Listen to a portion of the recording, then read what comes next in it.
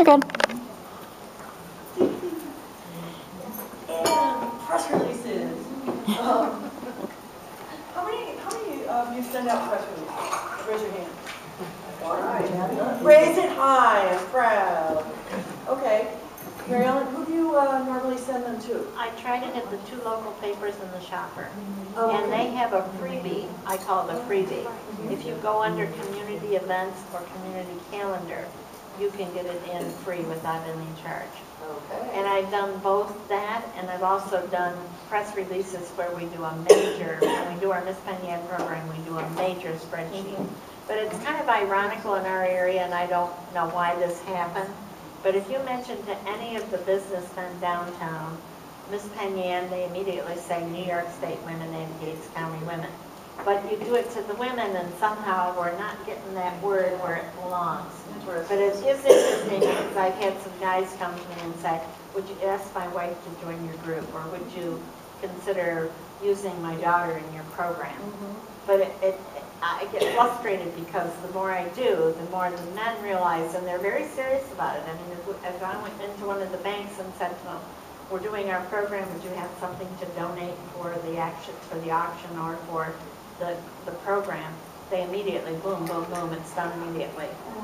But it gets frustrating because you want the other side of the coin, and you're not always getting the population you want. Tell them that's a pillow talk. But the last program, the last program we had 4 people that came because they saw the thing in the paper. All right, that's a good story. Back there. Well, we have a publicity person who unfortunately isn't here right now, but she usually does it on Facebook, Staten Island Parent Magazine, because it's really very local, and the Staten Island Advance. If we can ever get on it, sometimes we don't. Well, yeah, okay. I send to the community events and the local newspaper with not very good results. Yeah, I hear your pain, sister. Anybody here? Diane? Okay. I myself do not send out press releases. We have a publicity person who worked for both the Buffalo Courier Express, and those of us old enough to remember that, and also for the Buffalo News. So she presents to Buffalo News, Business First, our 2 local Grand Island publications, the Niagara Falls Gazette, and also to our online newspaper, Isle de Grand. And sometimes she can get it into the Niagara Gazette, like I said, and also on the Time Warner. Okay. Well, those are all exactly what I was going to talk about. Now, I happen to do the communications for BNC, and I send it to our big newspaper. I also send it to all the small local newspapers, our Bs, which are the free newspapers that get handed out. I also send it to our radio stations, our TV stations, and then I do what someone was talking about. I go online to the Time Warner calendar, to the WGRZ community calendar, to the Buffalo News community calendar. Because, again, it's a case of some people read the newspaper. I love my newspaper. You're going to have to pry that newspaper out of my dead hands before I give it up. But some people don't. I know a lot of people that don't get paper anymore. So they find out the news online. So you want to use both. And what do you send your press releases for, Robin? Announcement of meetings, special events, and accomplishments. Okay, and that's perfect. Because one of the things, you know, Robin was talking about stories. And again, I'll bring up the Rotary Club of Buffalo, which I happen to be a member of. The Rotary Club is over 100 years old and has given out $2 million in grants. I think that's a story. I'm still working on getting somebody to pick it up. If you have something that's happening in your chapter like this Penny Ann, or if you've accomplished something, or BNC just recently celebrated 80 years, those are stories that someone might have some interest in. So those are good things to send out. One of the things I didn't hear anybody mention is that if your chapters are belonging to your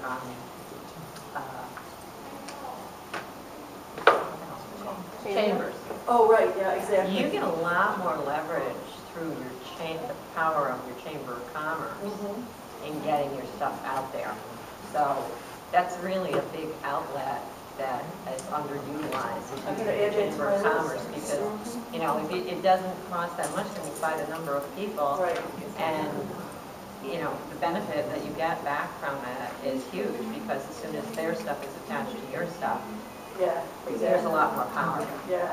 Well, you know, I also, because my company, White Rabbit Design, does a small amount of marketing, a little bit of branding, I also get press releases sent to me from Buffalo Niagara sales and marketing executives for their meetings. And then I will post those. You know, it's kind of a reciprocal thing. So if there's another women's organization, for instance, in Buffalo, there's also ABWA, which is the American Business Women's Association. I will on occasion post their stuff because I send it to them too. So, you know, press releases, it's kind of a squishy area at this point. Used to be hard-nosed, you send it to the newspaper, that's it. Now, there's so many other venues, so many other groups. There's some synergy happening, and if there's other groups in your area, like you say, the chambers. If you're doing some event that you think businessmen might be interested in, send it to the Rotaries, send it to the Chamber of Commerce. When you do your press releases, you want to keep them brief. Nobody reads, especially reporters.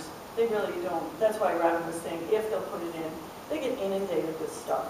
So keep it brief. Put everything basically in the first paragraph. When I do press releases, I have my contact information right at the top, so they can get a hold of me, my email and my phone number, the one I will actually answer. And then I put all the information at the top, you know, what it is, where it is, why it is. And then at the bottom, and then the paragraphs that go down, it becomes less important information. So if they don't want to go all the way down to the bottom, they don't have to. And it's always a nice idea to end the press releases with our mission and our vision, because it just reinforces who we are and what we do. And these are just really and truly what I've got up there is what you guys already said. So you're on top of this. That is in the handout that we got here. Oh, and This one first. One of the things that I mentioned this morning, if you were in my session, that I owe Renee some information. I've been working on a draft of a marketing plan for the state organization. I'm the chair, the marketing chair. Yes, thank you. It's a point in the afternoon. I'm a morning person. At this point in the afternoon, words elude me. As the marketing chair, I've been putting together a marketing plan, and I'm going to talk very briefly about it tomorrow at the board meeting. But one of the things that I've been doing is taking a look at who our competitors are, taking a look at who we are, strengths, weaknesses, opportunities, and threats sort of analysis. And this is where I need you guys, you ladies, to help me. So these are some of the competitors that we identified that we normally, are dealing with. Are there others in your areas that you consider to be competitors that we also need to investigate and include as part of this? So, are you, okay. So we have the National Association of Women Business Owners, okay. The Chambers of Commerce, we've already mentioned those. Service organizations like Rotary and so on. The American Business Women's Association, Zonta. Different colleges and universities may have women's leadership centers and that sort of thing. Are we missing any? League of Women Voters. Oh, thank you, gosh. And this is where we're going to feel really foolish, like, duh, like, why didn't I think of that? But when we used to do lobby day, we used to partner with them. Okay. That gave us more back then, and we lost that contact. Oh, okay. How about AAUW? That's it. Do you know what's really sad? I'm a member.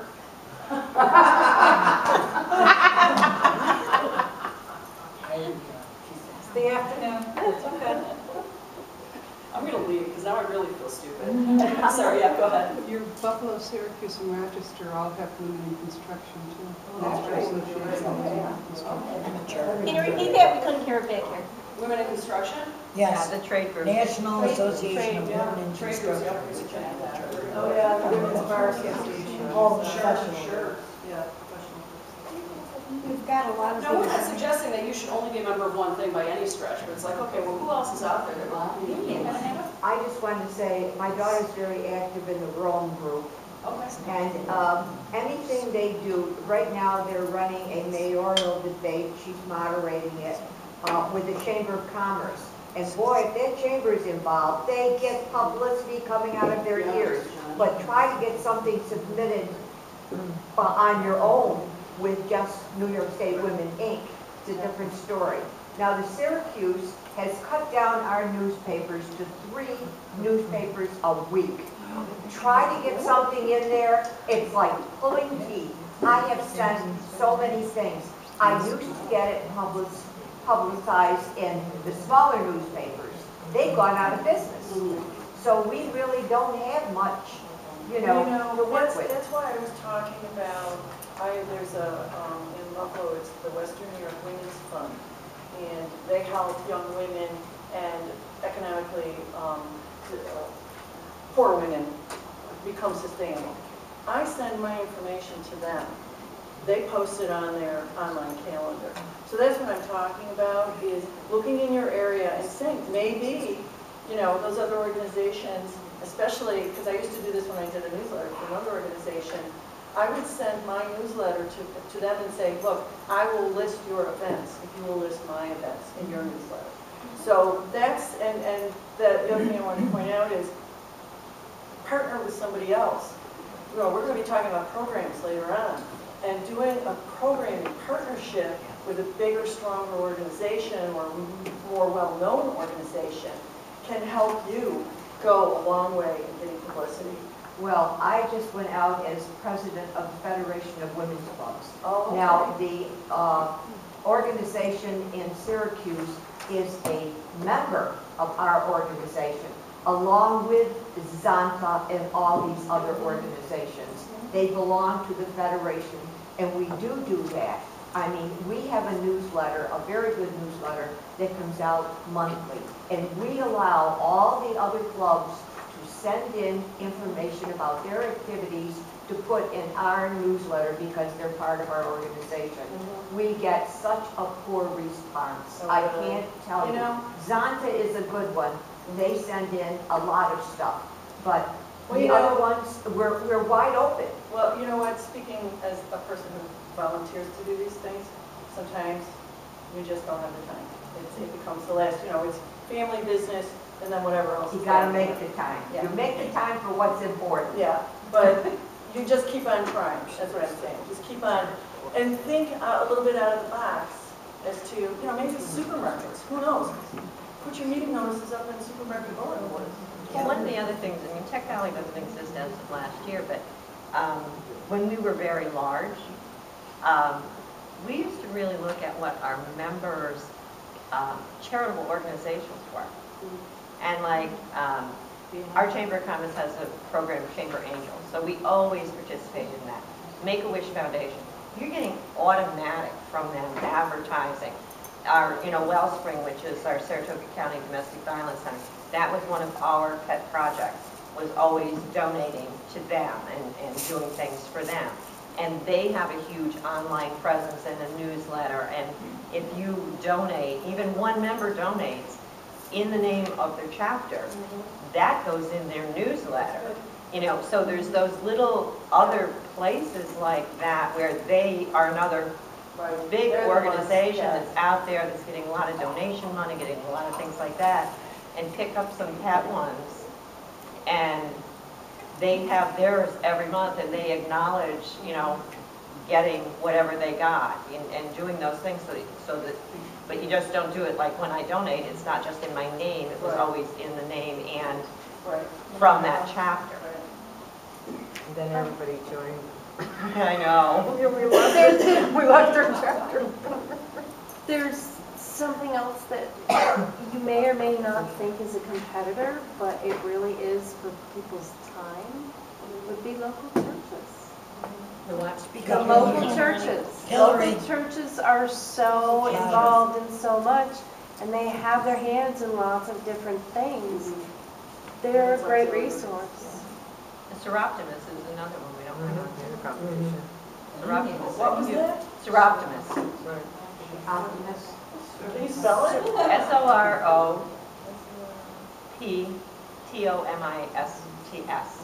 And that's all women too. That's a huge women's organization.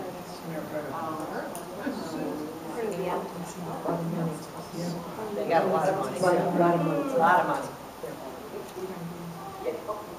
We have, in the Utica area, we're the Mohawk Valley chapter, but there's another organization, the Mohawk Valley Women, and then they're the Mohawk Valley Businesswomen, and then when we were BPW, that's when they added business to their name too, so it's... There may be some former BPW chapters floating out there. Oh, well, they weren't BPW, but they just were competitor then, and then Yeah. they're still out there. So now when they're like the Mohawk Valley chapter of New York State Women, they're like, oh, that Mohawk Valley Women group? No, we're not them, we're the other one. So. Auxiliary organizations from like the hospital, the fire department, et cetera, et cetera. There's, I mentioned at some other session, especially in Rochester, I'm sure there's one in Syracuse and Buffalo, these young women, the millennials, are in these groups where they're doing a lot of networking, they're doing a lot of volunteering. And they're joining those groups because they're the same age in their life. I was at a meeting for Lake to Lake Women membership, and this young woman came in, and they hoped she would join, but her comment was she wasn't going to because the group didn't look like her, and we weren't young like her. So they're looking for their own group. Demographic. Thank you, the demographic, and they're trying to further their careers. And what better place to further your career than with other folks who are a little bit older who can try and help to bring you along, I guess, a little bit too. That's a huge concern, I think, for us as an organization. We skew a little bit toward the more seasoned demographic. But I don't know that they think that we're going to help them. Many of our members are retired, and the connect, they aren't where they are if it weren't for our shoulders and our foremothers' shoulders. But I don't think they see us as a help. I think you have to put it out there. I was going to say, that's where telling your stories is going to be so critical. Getting out there where they are, as Robin said this morning. If you aren't online, forget it. Yeah. If you don't have Facebook, forget it. And even now with the Facebook, this is what I'm hearing from some of the younger folks. Mom and Dad are using it, therefore I'm no longer interested. So if you're not using Twitter and Instagram, Snapchat, yikes, we're in trouble again. We've been doing the business to businesswoman in the Greater Binghamton chapter for several years. We began with a wine tasting to attract other businesswomen. And we have found that there are a lot of women, other businesswomen who want to come in and mine the club. So it's really difficult, and it's a challenge to get them involved, to keep them so that even though they've mined the club, that they forged relationships and want to stay. That to prevent the turnover, that has been a big challenge for us. One of the other things, like in our, I think it was that conference, and we had the networking program, and one of the big contrasts, and I brought it up because I'm in my 60s, and two of the younger people in their late 30s, we had to do a networking activity, and you had to be with someone who you didn't know in the organization. And there were two women in front of me, and then there was two other, Pauline, the guy who was our president, and another younger woman. And then they had us at the end of that workshop, say what they learned during that. And what we saw, us older ones, and this is an answer to you, where we can help younger women because they don't see the value. All we saw was a very clinical approach to networking on the ones in their 30s. They knew everything about what they sold, they didn't know a thing about the person. Marketing is personal. And us old girls who had to build our businesses, because it happened that the other two were also small business owners, it's all about personal. It's all about service. It's all about getting to know the people and get them attached to you personally. And we just saw a radical difference. So when you're having younger people, those kinds of workshops and those kinds of presentations where they can actually see the value of having older mentors. I think that that's important, that that kind of stuff happens on those levels. Because they want mentors too. Because if you remember, what do they want? They want to get to the top. Well, once they've learned that they kind of have to work their way to that, it doesn't just start that way. You don't become the CEO of Google unless you start Google. You know, so they want mentors. They want the networking opportunities. So we have to make sure that we're welcoming to them and that we are providing something that they're going to see a benefit in. So that's where, you know, we might need to, and I know we're going to talk about this a little bit later, do we take a look at the programs we're offering? Are the programs we offer at our chapters friendly to everybody? You know, are we friendly when they show up? Or do we get into our own little cliques? And I'm guilty of this sometimes too. I want to, of course, see the people I've developed the relationships with. But I have to be mindful, you know what, here's someone new I don't recognize in the space. I better make sure I have a conversation with her. Maybe I invite her to join me at my table, or what have you. You know, so how do we treat folks? Or are we looking and saying, oh, young person, you know, gosh, I don't want to talk to that person because she's going to be all about herself and I don't want to hear about this and blah, blah, blah. Or are we more welcoming, saying, you know what, I have something to offer to you, you have something to offer to me. And if you remember this morning too, I said, they know how to use some of these tools, we can teach them the strategy. So sort of what you were saying. For our federation meetings, we appoint 2 people as hospitality at every meeting. They are there a half hour early. They are meeting the new people that walk in. Now, if somebody in particular comes in and they think the president or someone else should be introduced to that person, they are instructed to introduce that person to the president, or at least stand up and say, well, tonight we have so-and-so who's visiting us from, say, another organization, or a possibility of a new member. But if you leave it up to the membership to welcome unknown new people in, they get there and they're talking in their little groups, you've got to have 2 people assigned to that position, and it works. Something else too, are you reaching out ahead of time? You know, I mean, I know we have little emails that come in like, oh, potential new member, what have you, and it's very easy then to find that person on Facebook or on Twitter, whatever you know, medium you're using, and reach out. Send a quick tweet or send a quick note on Facebook if that's what they're communicating. Yeah, I think it was interesting, Robin, when you were talking about other groups coming in to mine your members. Well, that's exactly what we're sort of talking about now, is how do we get into other groups ourselves to bring members into our organization. And I think it, you know, what you're saying is that, you know, we need to offer them something. That's right. Yeah, I want to piggyback on it, offer them something at no cost or obligation to them. We have women who can come in and do a personal, professional development program for you. We'll do it for you.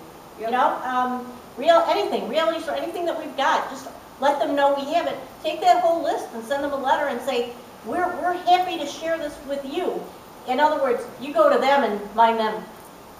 Well, the thing that I find very difficult is a lot of people forget what networking means. And networking doesn't just mean exchanging cards. It means referring somebody or going yourself and using you. And I find that when especially in very difficult, before people come in and they want to network, and that's what we talk about. We also have that when you have a situation where you can join, no one goes to their company or uses their services. Sure.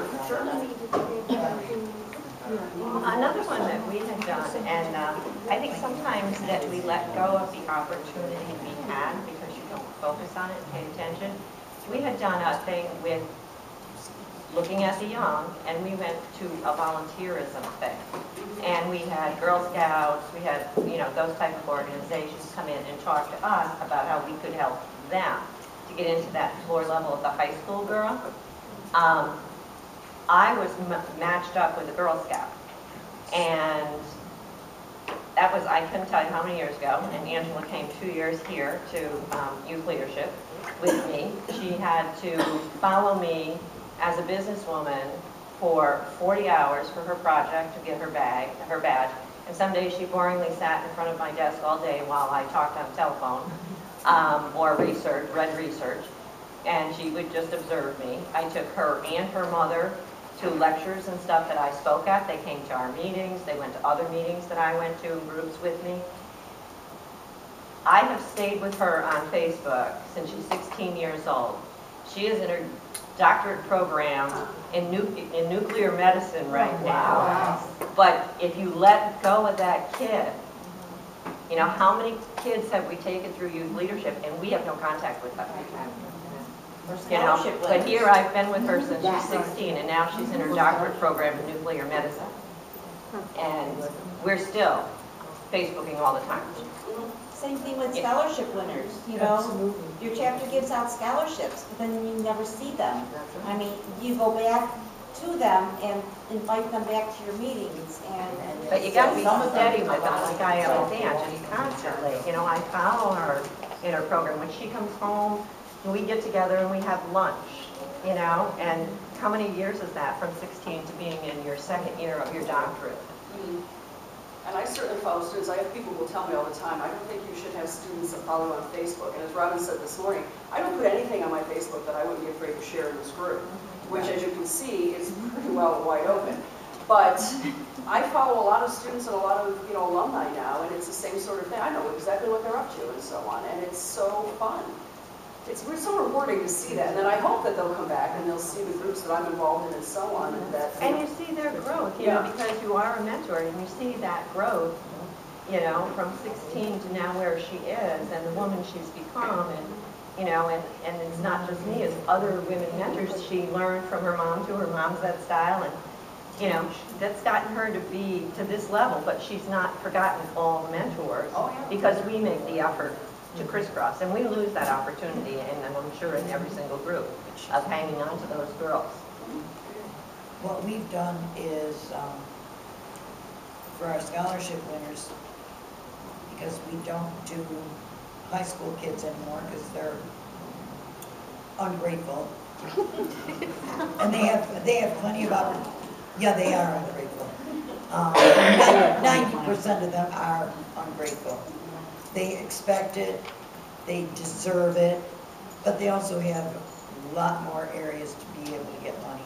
So we have gone to women going back into the workforce, someone that can use the money that really needs it, and then we give them a one-year membership. I have started recruiting some of the high school girls to help me with some of my mailings, etc., etc.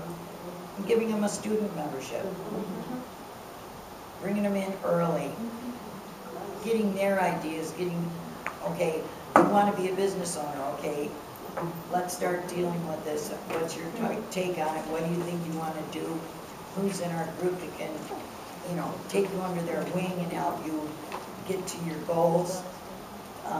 If you don't bring them in that way, you're really not bringing them in, because they're just not going to knock on your door, I'm sorry.